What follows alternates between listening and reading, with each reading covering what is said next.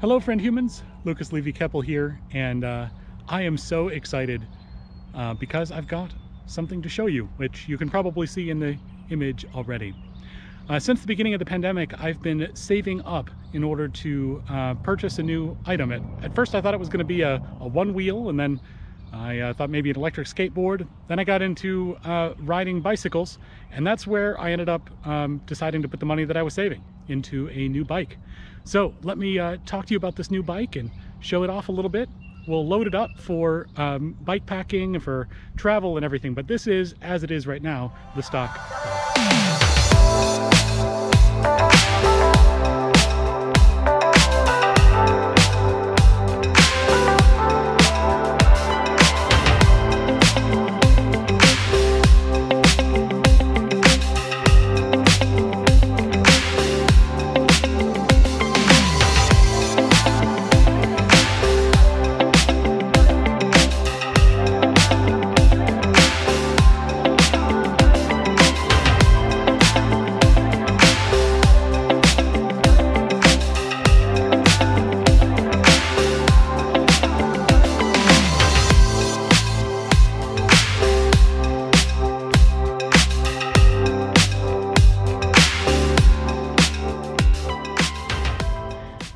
Now, after looking at a lot of bikes on the market, and oh boy, there are a lot of them, I wanted to do something that was, let's say, price conscious. I didn't want to go too high with the price, but I also wanted something that was going to work for me. I've been riding a bike that was a hand-me-down from my dad that he got on clearance sale from a department store some years ago. We never had a bike fit, never tried anything like that, so wanted to do something that was an actual fit for me, an actual bike from a bike shop, local bike shop if I could, or online. And I ended up looking at a lot of different bikes online, and finally I was just about ready to buy one. Went to the local bike shop, the Bicycles of Tulsa, and hopped on board one of their test rides just to make sure that I had some of my thinking right. And I enjoyed riding that one so much, I came back the very next day and bought it. And this is that bike. It is the Giant Roam 4 2021 edition, and it is a beautiful bike. I wasn't entirely happy with the black color, but I figured as long as it's inexpensive, and this one did not break the bank, but did manage to use the money I'd been saving up, it was exactly what I was looking for. It has all sorts of different things that I had been missing, everything from more than 7 speeds. It's 14 speed, twice what I had on my old bike, and mechanical disc brakes, which are a big step up from the V brakes that I had on the other bike. Now there's a lot of differences in how things have gone. Even these pedals are much nicer and much grippier than the old pedals, something as simple as that. But being able to mount a rack on the back meant that I was really happy with it, and the bike shop installed that for me, so I didn't have to do it myself. The seat is their Giant Comfort seat. That's taking a little bit of time to get used to. I'm still not entirely sure whether I'm going to replace that with the one that I used on the old bike. There's something about those gel seats that just fits right for me. I was just thrilled to find this new bike, the Giant Roam 4, and I'm really excited for it. I've ridden it a little bit since we started, but let me show you the modifications I've made from stock. This is pretty much stock. You can see there's a light on the front and a GoPro holder that also doubles for some other things, but let's show you, with the magic of editing, what it looks like with all of my stuff back on the bike. Here we go. And there it is, the bike with all of the bike packing and commuting bags attached. My plan is to use this to commute to work, at least a couple times a week, and to use it for bike packing adventures sometimes when I have the opportunity to do so, which is why I wanted something that could do a little bit of everything, which is why I got the type of bike called a hybrid bike. So this hybrid style was exactly what I was looking for.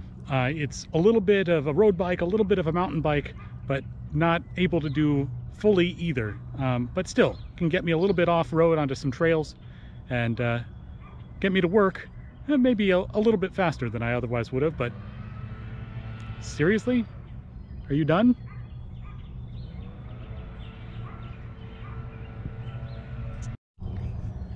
Right, I think the noise has died down a little bit. And now the birds step up, but birds are okay. We'll make that work. So this is, as I said, a hybrid style. Not as fast as a road bike, not as able to do some of the downhill technical stuff that a mountain bike can, but as for what it does a little bit of everything, and that's exactly what I'm looking for. I'm something of a generalist myself, and this bike will be able to help me do that. I did commute to work a couple times with it already, and it actually took about 20 minutes off the commute from where I had been on my old bike, which is phenomenal. I had no idea that the bike was holding me back quite to that level. Now, I'm not trying to go full out. I'm certainly not a racer, but I do look forward to going on some bike adventures and having a little bit of an easier time and not having to hike a bike quite as often. Anyway, let's take a look at it a little bit closer and see some of those details, hey? So here in the front of the bike, we have this dry bag. It is by the company Framed Bags, which is way down there, hard to see. It and a bike packing back the seat pack were included as a set. Now, I don't have the bike packing seat pack on here right now, but it could be added to add even more storage. This dry bag I've been using to take my my laptop tablet to work, and it has been working, but I've got something to make that a little better now. I just moved this light over from my old bike. It's a little long in the tooth, probably will stay with us only for a little bit longer. Then I've got my water bottle and snack bag and trash bag. As you can see, I've already had one bar on the trip today, but that's the way of it sometimes. Come on, there we go. Down here we have the frame bag, and this has some nice little flaps on it and the ability to hold a lot of things. I'm hoping to put some a water bladder in there, or maybe some pieces of the tent and hammock that I take with me when I go bike packing. In the back we have this beautiful toe peak combination pannier. You can see this folds down to become an actual pannier. Eep. I can remember how to do it. There it is. Yes, so becomes a pannier. It also has storage as a trunk bag, as they're called. This whole thing, why did I leave the pannier out? I don't know sometimes. The whole thing stores up neatly like that. But then just from this one little clip here in the front, slides out, and I can take it off the bike and in with me. So that's going to be my new commuting bag, though I haven't used it as such yet because it just came in. In the back I've got my little flashy light. Let cars know that I exist. I also have one of those on my helmet, as well as the reflector down there. It's very important to let cars know that you exist. As you can see, I've got my biking gloves tucked into the little pocket here. And then let's get to the cockpit itself.